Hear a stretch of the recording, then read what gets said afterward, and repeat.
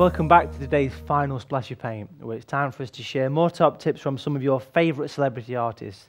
This week we join Jeremy Ford as he spreads his secret ingredient for making your palettes look brand new. Hi, today I'm going to show you how to clean an old palette. Look at this palette, it's a bit dirty, isn't it? You know, it's seen better days, that. And some of the colours in here are very powerful staining colours like permanent rose and tropical phthalo blue, Prussian blue. Those kind of colours can stain a palette really badly. This is just a simple plastic palette. All you need is a bit of kitchen roll or a rag and either oil of any description, butter or margarine. Something greasy.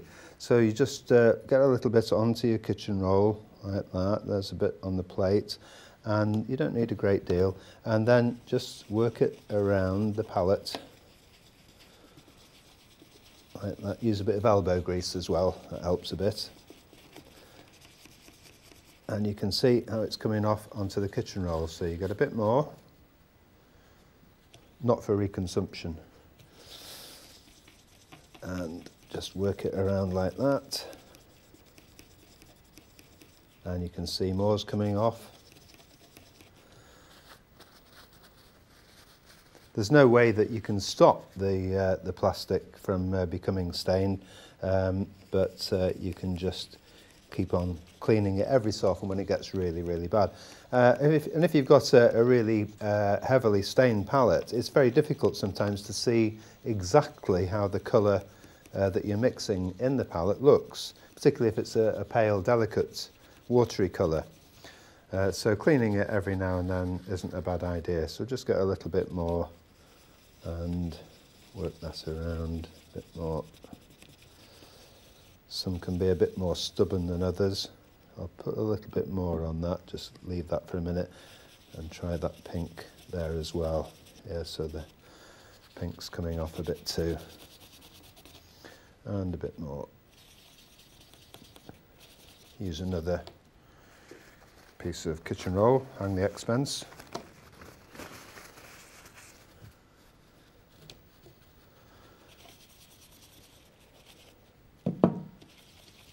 And when you're finished with that, you know, don't forget to wash the palette in some hot soapy water.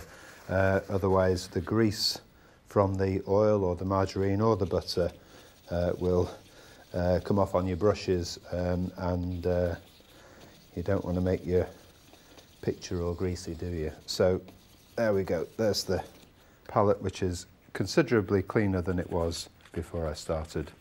And if you keep on persevering, it will get cleaner and cleaner. But hot soapy water when you're finished, and then just dry it with kitchen roll or let it drain, and there you've got a nice clean palette again. Nice little use for a simple household essential. Thanks, Jeremy.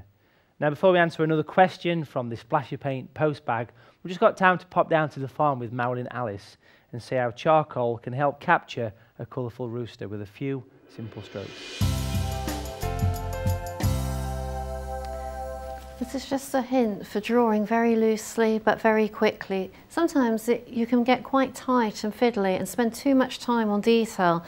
Just take a piece of willow charcoal and just draw very, very quickly, looking for the main shapes.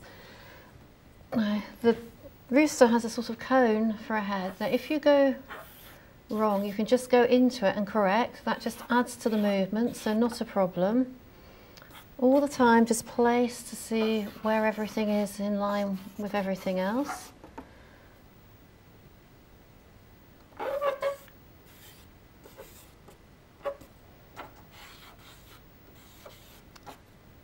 So you see how quickly I'm doing that. If I go wrong, it really doesn't matter because I can just correct it like that.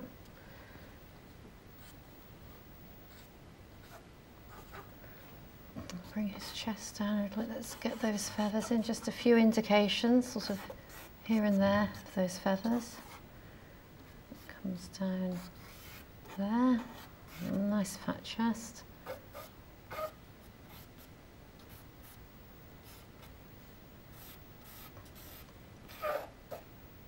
Indications of his feet, leg comes down there, draw that out like that. Now his shadow sort of disappears into his back, so we'll just give him a little diagonal shadow there, just to sort of anchor him down a little bit. Tidy that. Now, it looks a bit sort of black at the moment, so just a tiny little bit of alizarin crimson for his comb. Nice thick solid paint so it dries nice and dark.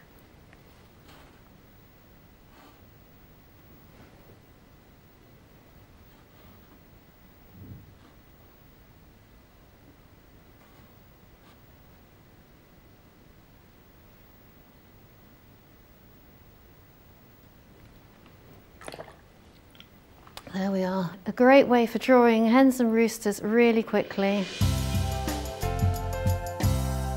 Thanks Marilyn, lovely loose style, perfect for simple outline sketches and movement.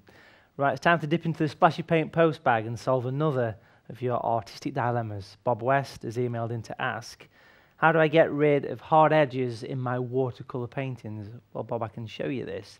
You might recognise this from an earlier programme. It's the painting that we did of the flowers, obviously. What I'm going to do is just use a little bit of water on a size 6 brush. Tap the excess away, that's always a good little point. And if we want to make this back flower look as though it's slightly out of focus, like if you'd photographed it, you can basically just very carefully go over the hard edges. Now the paint's had plenty of time to dry, and it will soften. Now, sometimes you might want to get a bit of tissue and just give it a bit of a gentle wipe. Now, this is very similar to what we did on the Chatsworth picture at the start of the programme. But it's the same basic idea, just using the water, and I call this a bit of a glazing. You glaze over the top with water.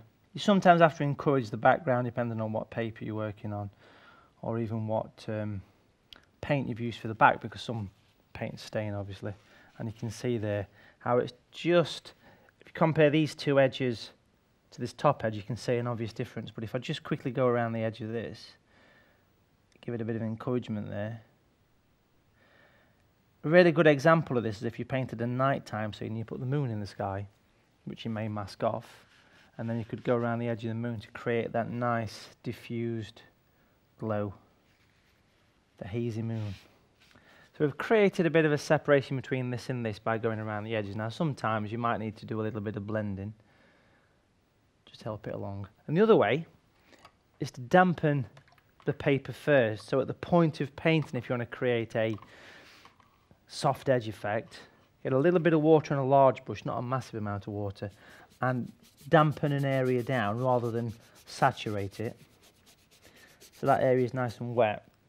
And then if I was to use that same brush and maybe just mix up a little bit of a thick colour. Now the reason for the thick colour, because it will control the flow of paint. So I've got some yellow and blue, that's lemon yellow and natural blue I've used there. And let's say, for example, I wanted to add a bit of an out of focus tree, take some of the excess off and go in the damp area, and you can see that the paint is spreading, but it's not running too much because the paint was only, the paper was damp, but the paint was thick as well. And if you was doing like a bit of a pine tree or something, you can see just how simple that is. And that will look really effective in the background of a landscape or something like that. So there you go, Bob. There's 2 ways of avoiding hard edges. Well, that's all we've got time for this week, folks. We hope we've enjoyed getting closer to some of your favourite TV artists, and that we've encouraged you to try something new. Join us next week when enthusiastic experimental artist Alison Board demonstrates the wonderful ways that watercolour can be used to paint terrific trees. Sharon Hurst conjures up another magical tip for adding shadows and glazes, and popular pencil wizard Malcolm Cudmore helps us look at the world in a little bit of a different way, and Paul Beattie shares a simple technique for adding texture to your paintings. So tune in next time for another exciting edition of A Splash of Paint, packed full of inspirational advice and top tips to support you on your artistic journey. See you soon. If you'd like to receive a regular splash of paint, sign up to the SAA's free e-newsletter. Visit www.saa.co.uk. We'll make sure you get all the latest news, exclusive offers and events delivered direct to your desktop.